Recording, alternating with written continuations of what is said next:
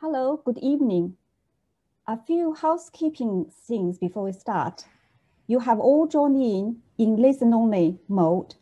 However, there will be opportunities for you to ask questions during the talks and towards the end. I'll explain a bit more when I introduce the program.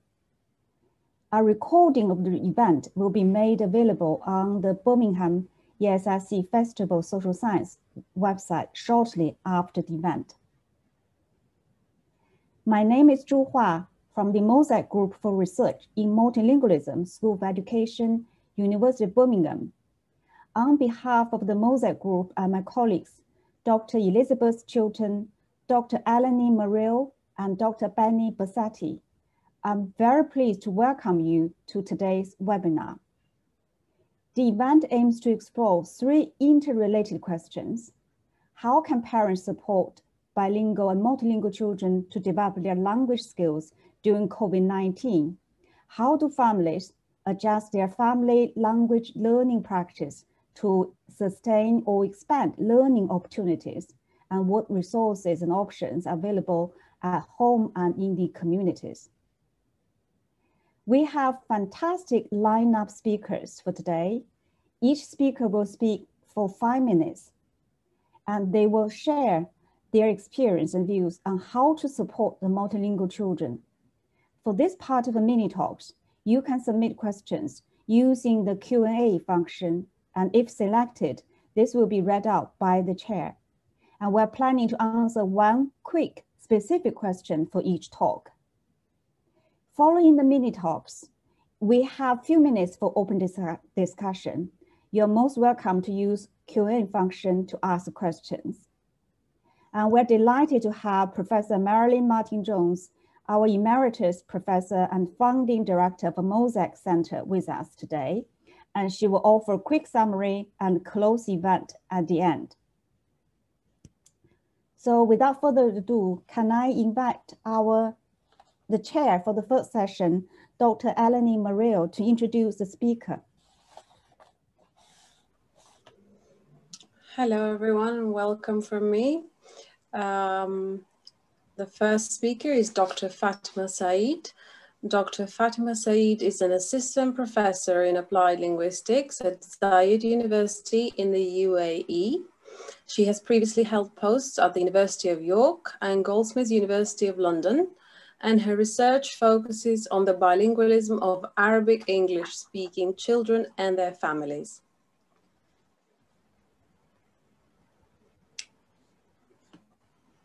Fatima, you may start. Thank you. Good evening, everybody. Thank you for being here with us today. So I'll start my talk. The question I'm focusing on is to do with how bilingual and multilingual families adjust their language practices or their policies during the COVID lockdown. So as we know, the COVID lockdown obviously has brought so much stress, forced changes, things like distance learning, lockdown, and these kinds of things. So parents have to find ways to adjust their practices and their policies or their rules about languages in order to support their children. One of the main things that I've seen in the research I'm currently conducting on family language policy is that technology seems to be one way that many parents are going. So traditionally, when parents want their children to learn a heritage language, in my research, I look at parents who want their children to learn Arabic.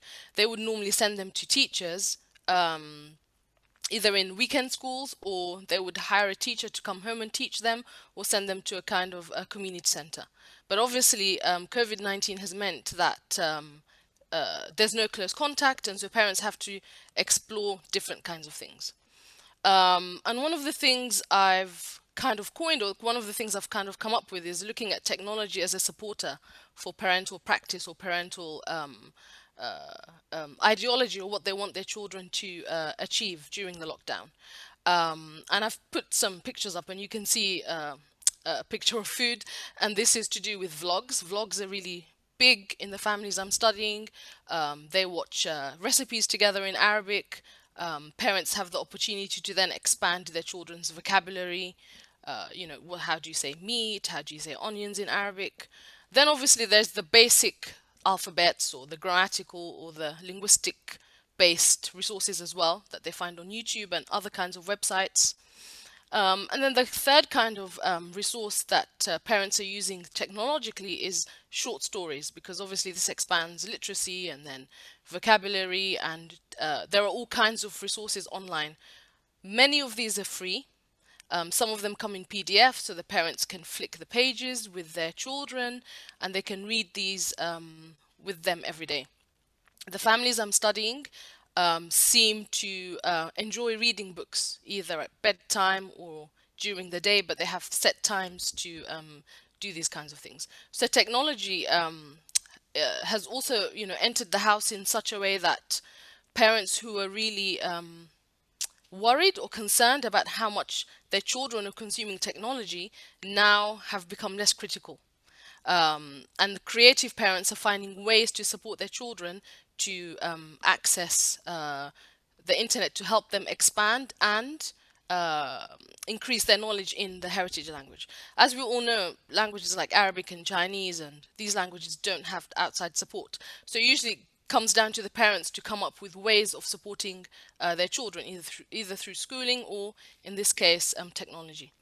So I just wanted to, I compiled a list of 6 tips, if you like, that I've taken from the studies I'm doing right now with parents, and especially during the lockdown.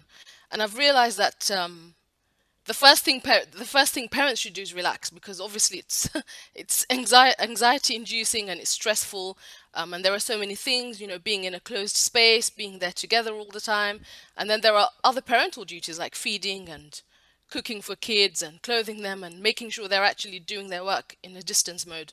So the first thing to do really is I think parents should try to relax as much as possible.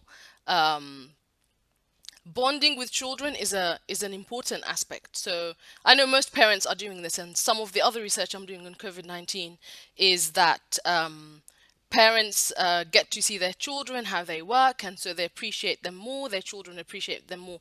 But bonding is one of the themes that runs throughout some of the language policy or language learning literature that says this is one of the successes or one of the reasons why children would learn their parents' language.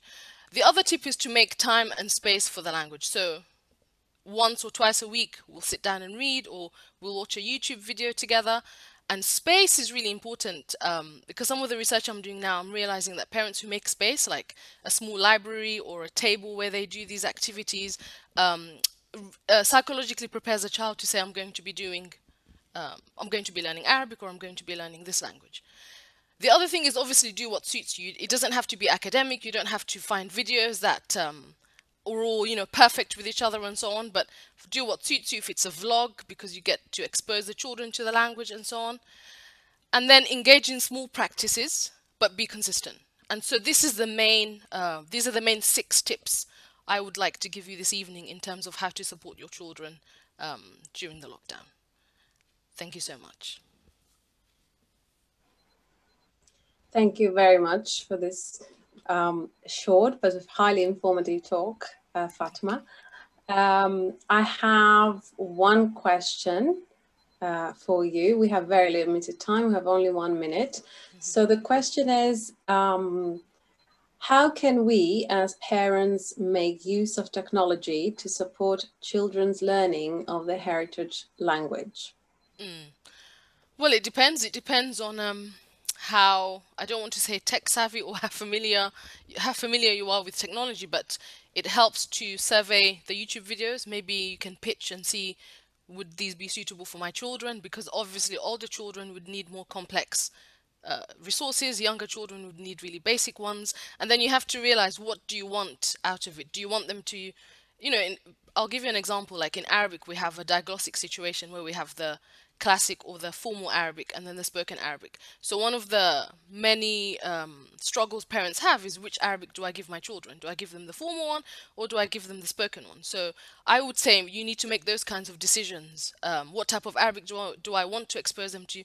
If you want the set videos of the alphabets, then you'll be giving them formal Arabic. If you want the vlogs, then you'd be giving them some type of social awareness of how different varieties of Arabic are used and how Arabic culture is enacted, if you like. So it really depends, but technology can become a supporter, but that's not to say it's not a challenge. That's not to say that there would be friction, or maybe the kids don't really want to do that. So it just depends. That's why I said do what suits you. So it depends on your family and what would work for you. I hope that answered the question.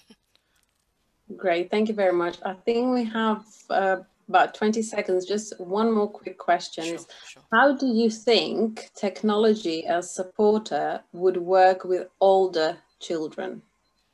Oh, okay, that's a nice question. With older children, of course, because it's a language content, it's going to depend on their proficiency of language. So one of the families I was studying was a single mother with 2 sons, and she found that by watching vlogs with her sons, she connected with them, but also gave them an opportunity to learn jokes in Arabic, or how to prank people in Arabic, or so she found that this supported her sons, and in the end they were coming to her to say to her, should we watch a vlog or should we do something? So from it being a boring, laborious, oh my god, we have to learn Arabic, it kind of became a thing of, should we do this together? So that's why in my work I talk a lot about family as a system, and then family bonding, and how these are ingredients that can help. So great, thank you ever so much. Thank you so much. I will move on to our next chair, Elizabeth Chilton, to introduce our next speaker. Thank you, Elaine and Fatma, that was really great. Right, I'd like to introduce Sarah Abdullahi. She is a research fellow and PhD student at University College London, Institute of Education. She is undertaking research on family language policy with the Somali community in London. Her research is currently focused on how multi-generational families experience language shift and identity building through social networks. So over to you, Sarah. Thank you for that lovely introduction, Elizabeth. So yes, in addition to the research that I'm doing on language shift in the Somali community, I was also part of a research project that looked into family language policy across 3 communities in the UK, the Chinese, the Polish and the Somali communities. Over the course of that 2-year project, I worked closely with many Somali families and conducted research where I would visit them on a weekly basis to observe the interactions in the home setting. I also interviewed the parents and asked them what specific things they did and what choices they made in their homes in order to help their children maintain their mother tongue.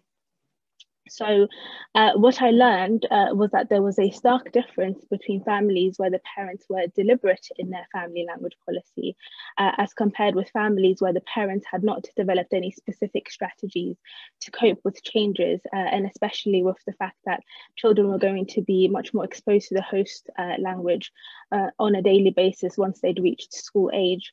It's this competition between languages that often results in heritage language not becoming very developed. And this is particularly true in cases where the mother tongue is a minority language that is not highly valued in British society, which is the case for Somali. So to corroborate this last point further, research from Kurt Christensen and Limorgia, which looked at another set of 3 ethnic communities in the UK, well, the Chinese, the Italian and the Urdu-speaking Pakistani communities, found that although all 3 groups of parents aspired to raise additive bilingual children, their capacity to do so was significantly affected by the status and social function of their languages, with the Urdu-speaking community being most disadvantaged. So this was in part because the parents themselves regarded their heritage language as less important due to its low instrumental value in society, and consequently they provided fewer literacy resources and practices for their children. And I've seen a similar thing in the Somali community as well. So to add to this, it's also true that the type of family can have a significant impact on the maintenance of the mother tongue. So for example, 3-generation families with grandparents speaking the heritage language are more likely to help in the process of additive bilingualism than, say, for example, families with lots of siblings who all encourage one another to speak the host language at home. So in the latter example, I've often observed that the capacity for children to speak the mother tongue decreases from the oldest to the youngest, where there are no interventions from parents to help the kids maintain their home language. So to add to this, it's also well understood that parents have a lot of responsibilities, and so it can be difficult sometimes to find stretches of time to dedicate to specific practices to support children in their mother tongue development. So how then do bilingual families adjust their family language policies to sustain or expand their learning opportunities? And if currently your family language policies are implicit rather than explicit, then how do you go about including more specific strategies to help your children maintain their heritage language? So I've come up with a few examples of things that I noticed in the Somali families that I observed that they did in order to maintain their heritage language despite all the obstacles of it being a sort of low value minority language. Not all of the families adopted these, but the ones that did seemed more successful in maintaining the heritage language. So the first thing that they did was they told stories at bedtime and in playtime. They would tell stories to the kids in Somali. They also encouraged their children to interact with family members who didn't speak English or who only spoke Somali. And this was done through sometimes grandparents and also video calls and voice calls. They would sing songs and teach the kids fun rhymes, which helped with vocabulary. They played naming games and I Spy games in Somali, which also helped in vocab. They insisted on themselves speaking in Somali to the kids, even if the kids would reply back in English. And finally, where they could have access, they would find videos and TV shows in Somali and help the kids in that way, and also through literacy, if that was possible. So despite the fact that the languages were not, Somali and Urdu are not necessarily highly regarded languages, and there are others, there are still resources available. There are still ways to maintain the heritage language if you create a sort of framework that centers a fun approach to learning in the home. So that's it from me, and thank you for listening. And if you do have any questions, then please do pass them on. Thank you. Thank you so much, Sarah. Let me just have a look and see what questions we've got for you. So I've got a really good question here for you. How can we find resources to help maintain children's mother tongue at home? Thank you. So it is more difficult with low status languages to find lots of resources, but I would definitely echo what Fatima said in looking online for different options on YouTube. I know that there's lots of people who are making YouTube videos in Somali, and lots of children-friendly videos where they're actually teaching children vocabulary and things like that. There's also lots of organizations, community organizations that create bilingual books which are available online. And there's lots of bilingual books available from Amazon as well. I think there's a company called My First Bilingual Book, which specializes in creating bilingual books for low status minority languages. And I've seen lots of interesting ones in Somali there as well. So there are different resources. It just takes a little bit more creativity if it's a low status language to just sort of really go out there and have a look and see what you can find. Great timing, perfect timing, sorry. That's a minute answer. Great. Thank you so much. And I'd like to pass over now to Professor Zhu Hua. Thank you. Thank you very much. So next speaker is Dr. Lavanya Sankara. She is a lecturer in language education at King's College London. Her research interest lies in the intersection of society and language. She recently completed a 3-year Liverpool funded project that examined multilingual development among Sri Lanka Tamils in London. And that's the topic she's going to speak to tonight.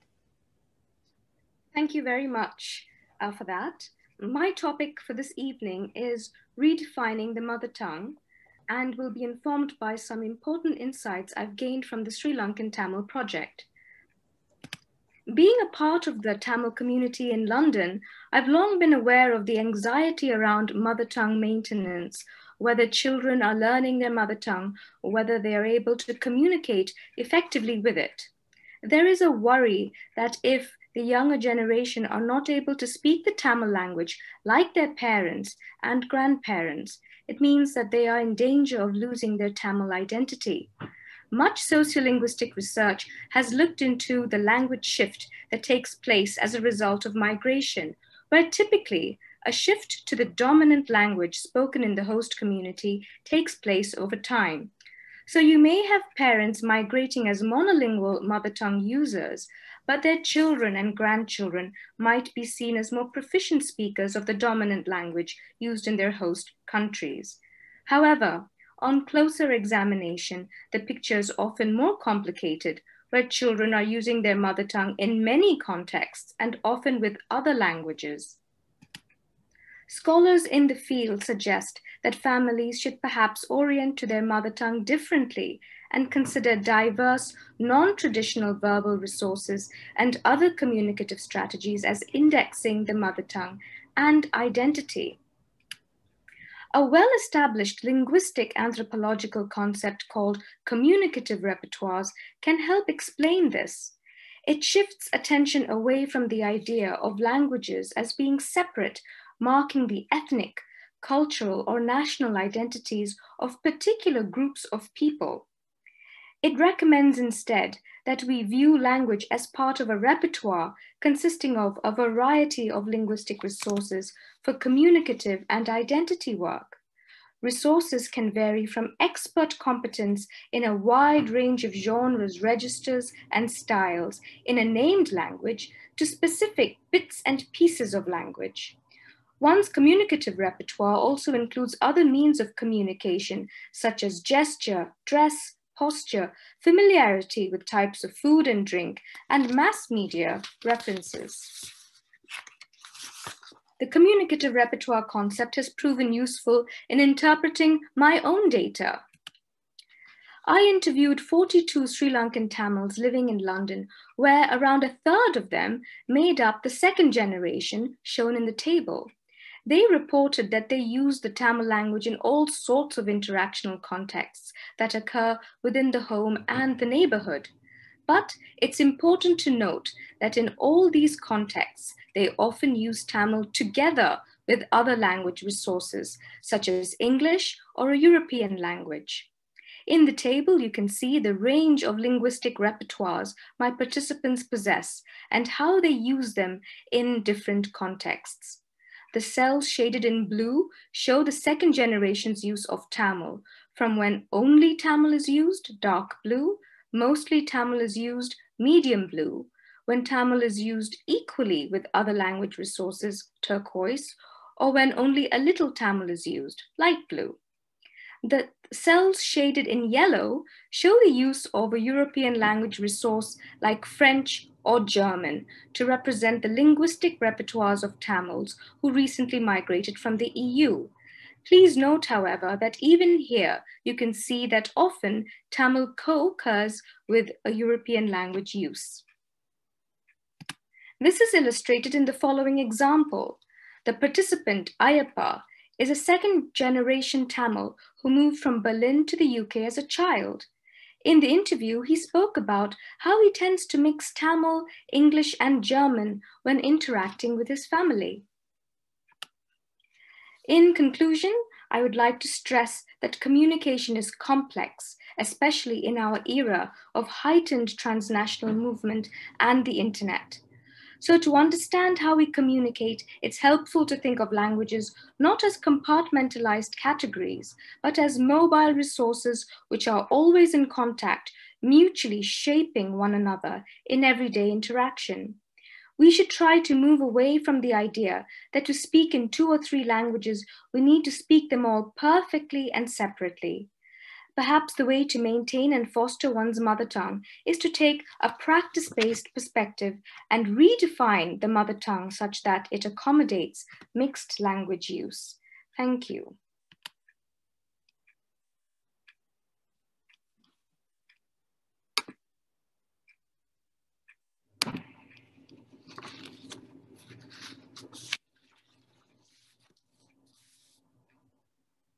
I think you're still muted.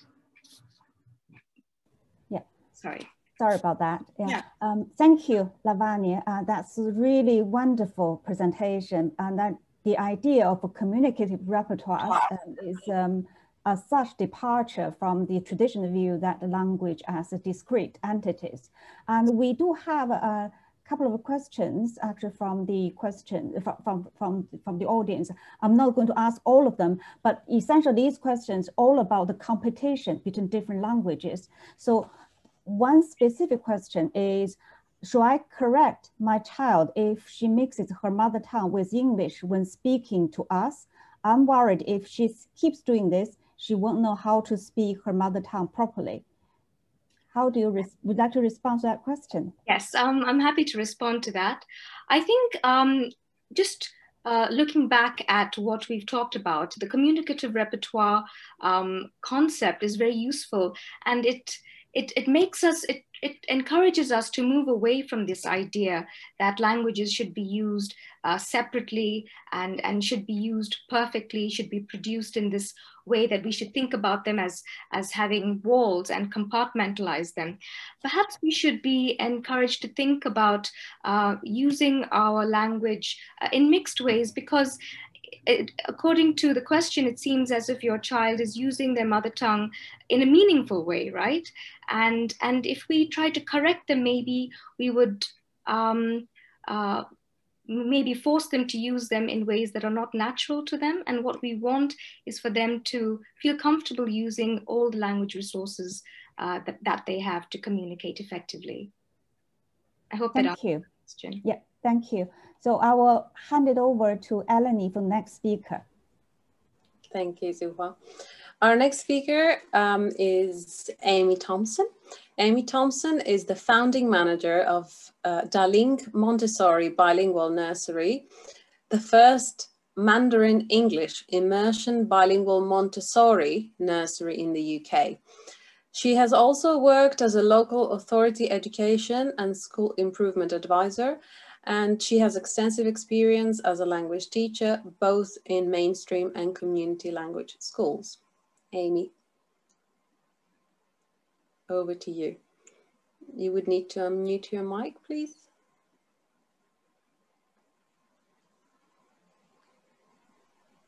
Amy, please unmute. Thank you. Sorry.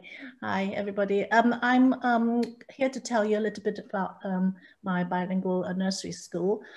So I guess I'm addressing the question of what resources are available in the community to support bilingual, multilingual development. So my nursery school is a bilingual Mandarin English immersion bilingual school. So we're based on the North American bilingual immersion education model. And the definition of immersion bilingual education is generally accepted as one where at least 50% of the teaching day during a given academic year must be provided through the second language. And in this case, the second language for us is Mandarin, because Mandarin is not the dominant or the major language in society in this country. So this immersion bilingual education model principally started in North America in the 1960s. So it has a history of over 50 or 60 years of implementation and research. So we feel that we are building our nursery on quite solid foundation. So for our nursery school, then we try to replicate as much as possible the conditions for developing the first language, which means that for both English and Mandarin. And that means that we have to pay attention to not just the language development, but also their the children's cognitive development and social development, because that's what happens in first language development, or all these happen hand in hand at the same time. So how do we do it? So we follow the OPOL model, OPOL, which is one person, one language model. So we have one Mandarin teacher and one English teacher. We also have a Mandarin speaking teaching assistant. So for the Mandarin speaking adults, they only speak Mandarin to the children, and the English speaking adults, they only speak English to the children. They never lapse into the other language, even though the children may speak another language to them. We also have clear separation of activities, so that we have circle time in Mandarin, and we also have circle time in English. So one in the morning, one in the afternoon. So we have 2 circle times in a day. And then the teachers will also organize small group activities and work with the children in their own language. And so while one teacher is working with one group of children, the other teacher will work with the other children in their other language. So the activities are separate, and the teachers use their language with the children. This is different from some bilingual schools where I have experience, where you may have one English nursery teacher working alongside maybe say a French teaching assistant, and they're doing the one activity at the same time. So the teaching assistant is working alongside the English nursery teacher, and they will speak their own language with the children. What I find in such a situation is that the children will tend to, the English speaking children will tend to tune out of French. They actually, there's no need for them to pay attention to French at all, because the English teachers, they're speaking English to them. So we feel that this is not so effective as an approach. So our activities are separated.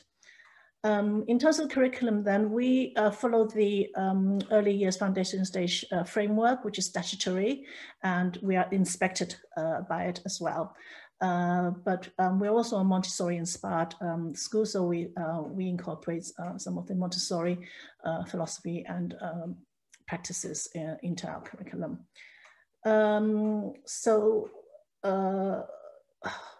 So how do we actually deliver the curriculum then? So the teachers will decide, so we have a yearly plan. So we decided on the themes that we follow, but we've also then divided our learning targets into half-term targets. So the teacher have the same, will work according to the same themes. So for example, the themes for this term will be all about me and autumn. So the English teacher may approach all about me by organizing an activity. Say, for example, she'll get the children to look into a mirror, and they'll work with the children and talk to them about noticing their features. So it's more like an identity approach, looking at that identity. So looking into the mirror, talking to them about the features, looking at similar differences with other people. They may then do a drawing. Whereas the Mandarin teacher, oh my God. So the Mandarin teacher, sorry, I wanted to finish my talk. So the Mandarin teacher will look at we'll look at the family and talk about kinship terms and teach them kinship terms in Mandarin. So that's how we deliver the curriculum. So yeah, any questions? I might be able to answer you. Sorry, I can't finish my last point. I have to stop. Sorry, Amy. I'm sorry, but thank you very much. Yes, we have a couple of questions, and we have about a minute. So the first question is, okay, we've got quite a few. Do you think that using the 2 languages increases children's attainment across all the subjects taught? Oh, I can only speak from research rather than from our own experience, because we've only been in existence for a year or less than a year. Actually, we started last April, but we've had 6 months of lockdown. So we don't have any long-term data to show you, but all the research says that yes, there's definite benefits, academic benefits for children when you develop both languages to a high enough level. Yes. Thank you. And one final one, because I think it's really important, and a couple of people from our audience have asked, are the children in your school just Mandarin English speaking, or do they speak any other languages? Do you have other backgrounds, meaning? Yes, we do. Our nursery school is not just for Chinese-speaking background children. So we do have Chinese-speaking background children, but we also have non-Chinese-speaking background children, and we also have some mixed heritage children as well. So yes. Interesting. Thank you very much, Amy. And now Elizabeth Chilton will introduce our next speaker. Thank you, Elaine Mariu. Thank you. Our next speaker is Bemisola Isimi. She's founder of Culture Tree, a Pan-African organisation. She has a passion for preserving her West African heritage and believes children should be proud and excited about their culture. Culture Tree offers a range of Yoruba classes and creative activities to support parents to raise rooted children. So we're really looking forward to hearing about this, Bemisola. Thank you so much for having me. It's been an amazing talk. I've learned so much from everybody already. So the question I'll be tackling is, how can parents support bilingual or multilingual children to develop their language skills during COVID-19 pandemic? So as Elizabeth said, the language we currently teach at Culture Tree is Yoruba. Yoruba is a language spoken in West Africa and most prominently Southwestern Nigeria. It's spoken by over 50 million people across the world in the UK, United States, South America, and many more. But the challenge we face with migration came negligence from the original speakers of Yoruba language in the diaspora to pass the language on to their children. These second generation children have now grown into adults and parents who do not speak the language, or at least speak it well enough to teach their children. They would like to, and this is where we come in, this is where Culture Tree comes in. So most African parents in diaspora are raising their children in a community where English is a majority language, and language teachers like myself can only do so much in their scheduled class and with homework. The bulk of the work actually falls on parents to create an immersion environment. But how can you do this if you don't speak the language yourself and you don't live in an environment where it's spoken? How can parents support bilingual children to develop their language skills? Well, we strongly advocate for all the speakers of the language to take part in the education of bilingual children. We call these older speakers the family language custodians. We believe that every bilingual family ought to have a language custodian. These family language custodians could be grandparents, an older family member, or a friend who is fluent in the language. They can step in and support parents, especially now during COVID-19 pandemic. Children need to have a lot of exposure to the sounds, words, and grammars of the language that they're learning. The family's chosen language custodian can help with this. Parents can set regular time aside via Zoom, Skype, or telephone calls for their children to hear and speak to this person in the language. These sessions can incorporate stories, riddles, and songs from the language custodian. The sessions will provide input and ongoing interaction in the language, which is necessary in fostering functional bilingualism during COVID-19 and beyond. So basically, to conclude, what we advise is that there needs to be a language custodian in the family who is responsible for making sure that even though the parents themselves are not fluent or don't speak it themselves, they have somebody who's available to them to help them and support them pass on the language. Thank you. That was great. All my speakers are really quick and they just keep to that time. They're very, very good. Not that other speakers aren't good as well, I hasten to add. Everybody's really good. Anyway, let me have a look at the questions. What I've got is, right, I regret not teaching my teenager my mother tongue from when he was young, and now he has no interest in learning. How can I get him interested? So how would you answer that?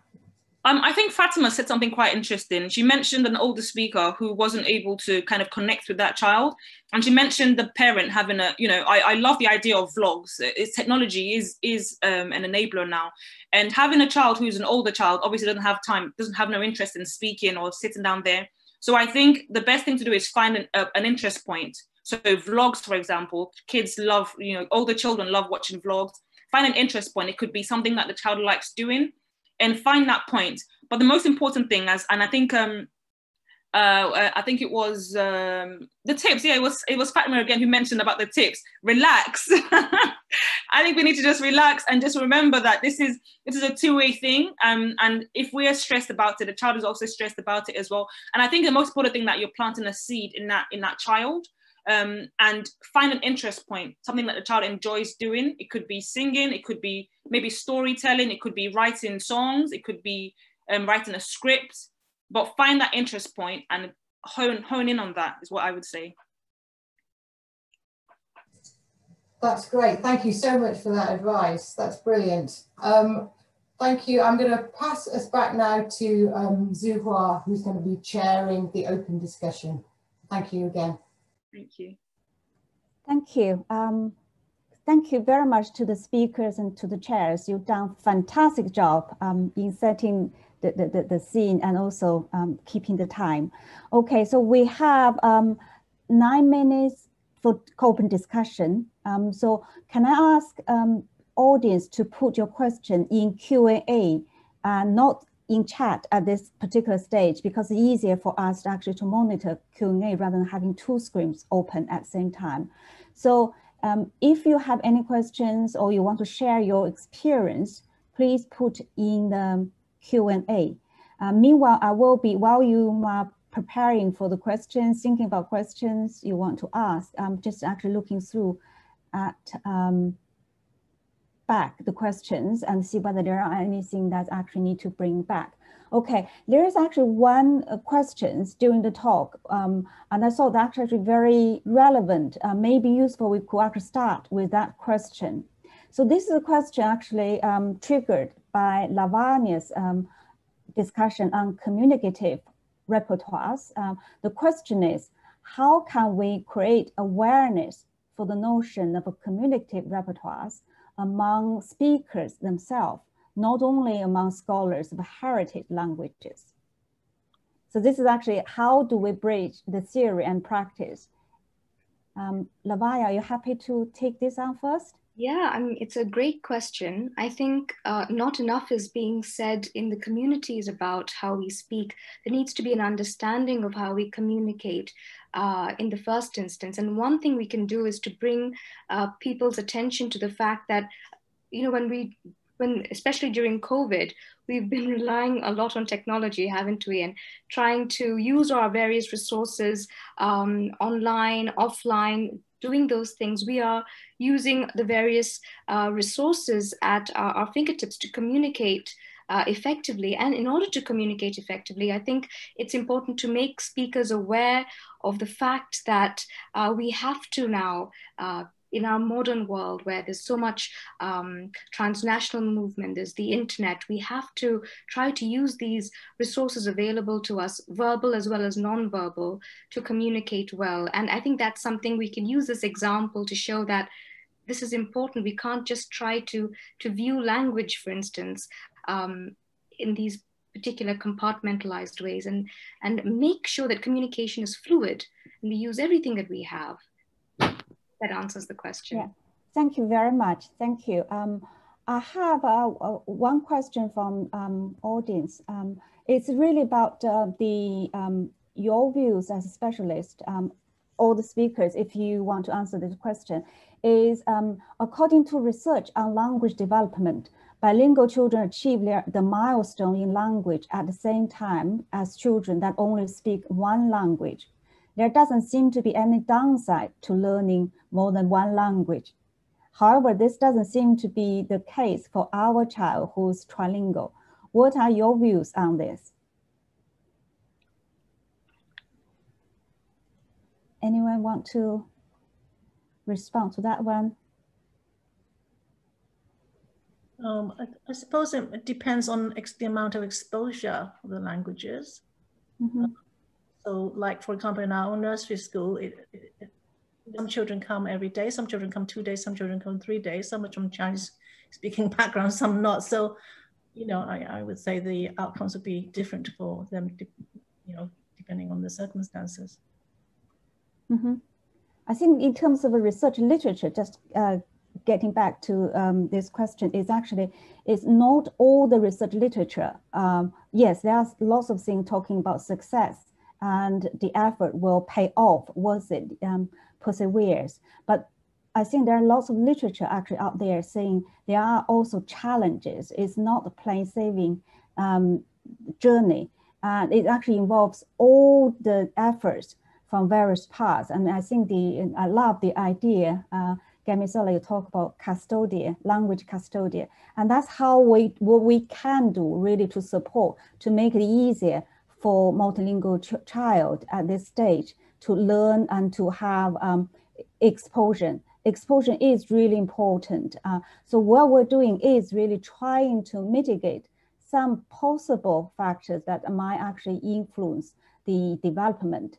And in all the cases, that's actually people making effort. And then we see a great deal of success and joy at the end of the journey. It's certainly not, I'm speaking as well from my own experience of bringing up two bilingual, trilingual children, and how much we have actually enjoying the process. But there are also stories that actually that doesn't work well on the day. So it's not always plain sailing.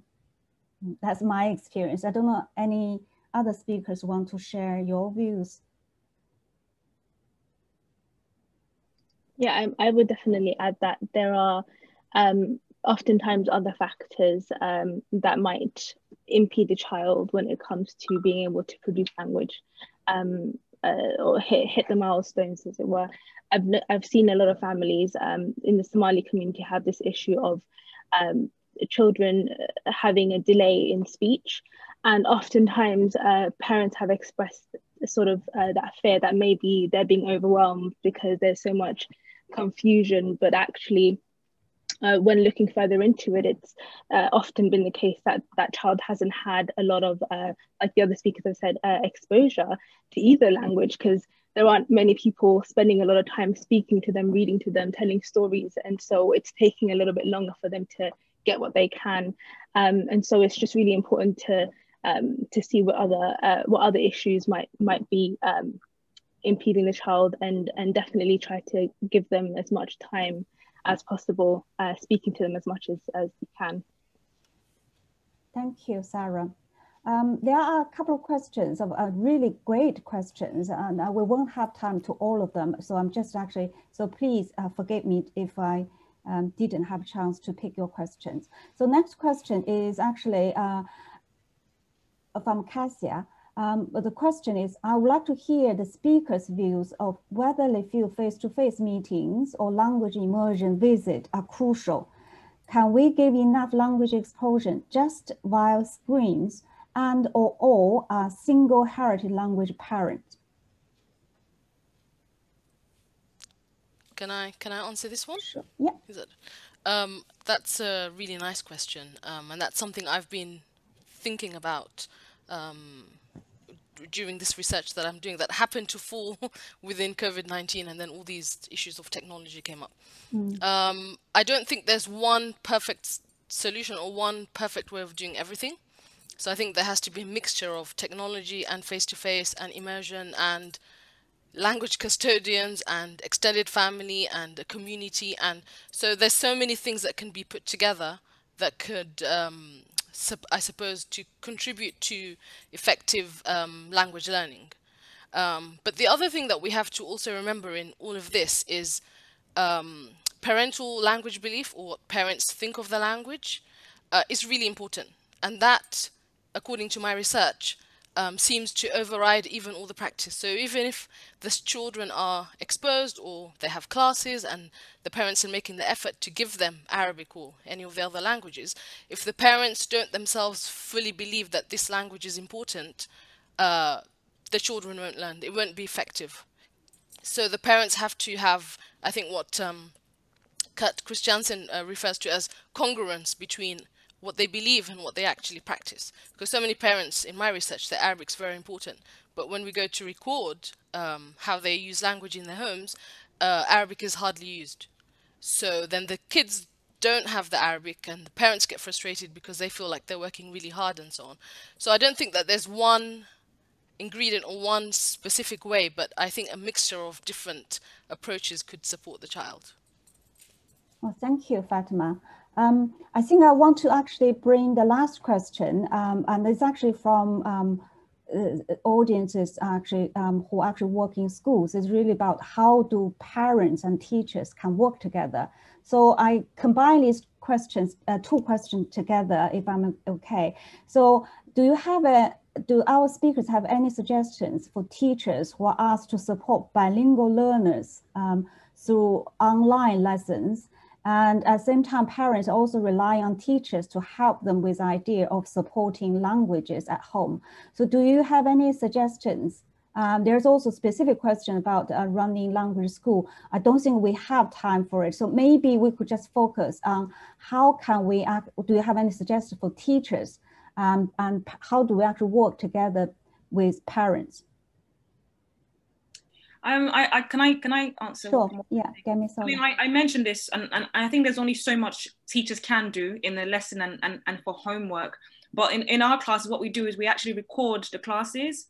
So it's not just in that session that the kids are watching us learning. So we record it, and they can actually go after the lesson to go and to watch the videos and pick up what they've learned. We create content as well on our YouTube. I know this comes up quite a lot, but YouTube has been so great with language learning, and we create videos for our students. So we do short videos where we do classes, we teach them words, phrases. So I think there's a lot we can do with technology, and most of it is just having that extra kind of help for parents, and just creating short videos if you're that way inclined, and also homework. So exercises that they can do, you know, something as simple as write a sentence about something you've done this week could really help. So I think it's just about creating those exercises and those means to make sure continue the learning outside of the class, the online class, is what I would say. Okay, thank you very much. I think that's all the time we have for open discussion. I'm handing over, thank you for asking wonderful questions, and thank you to our speakers to responding to these questions. So I'm handing over to Professor Marilyn Martin-Jones. As I introduced at the beginning, she's our founder of MOSAIC Group for Research in Multilingualism. So I'm handing over to you, Marilyn. Thank you so much, Suhua. And like Suhua, I'd like to offer my sincerest thanks for these 5 really interesting contributions to the webinar. And thanks too for the great questions that have been coming through. It's been a very, very interesting session. And we know that people have joined us from across the UK, but also from beyond the UK as well, which is really exciting. The 5 contributions provide us with a really timely reminder that many families in different communities in the UK live their lives multilingually, and that being able to draw on diverse linguistic resources is vital at a time like now when the power to communicate is all important. As you probably know, COVID-related communication is not just happening in English, it's happening in lots of other languages, including Arabic, Chinese, Tamil, Urdu, Welsh, and so on. And also the contributions remind us of the significance of understanding language as communication, as we heard from different speakers. Understanding language instead as a social practice, like talking about it as a verb, as languaging, and often also blending different meaning-making resources from different named languages in day-to-day conversations. This is actually a practice that's often frowned upon in educational circles, but actually involves considerable creativity and has a lot of cultural significance.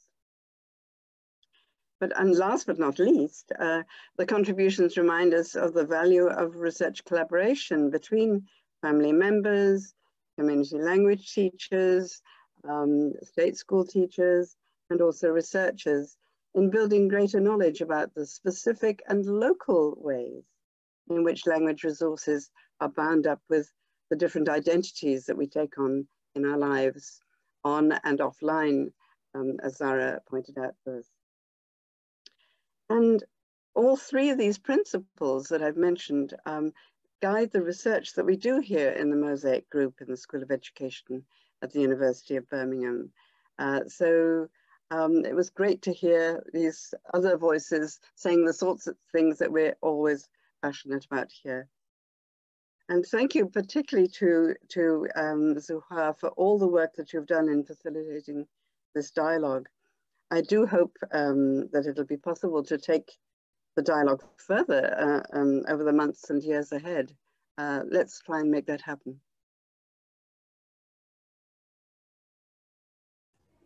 Thank you very much. So that's it for today's webinar. I have put in the chat the link for feedback. If you have any feedbacks, please do fill in the questionnaire, and we will email you the link for the feedback. And I have also put in a link for MOSAIC Group. If you're interested to find out what's going on in this part of the world, do visit our website and get in touch from there. Thank you very much, and have a good evening and good weekend when it comes. Bye.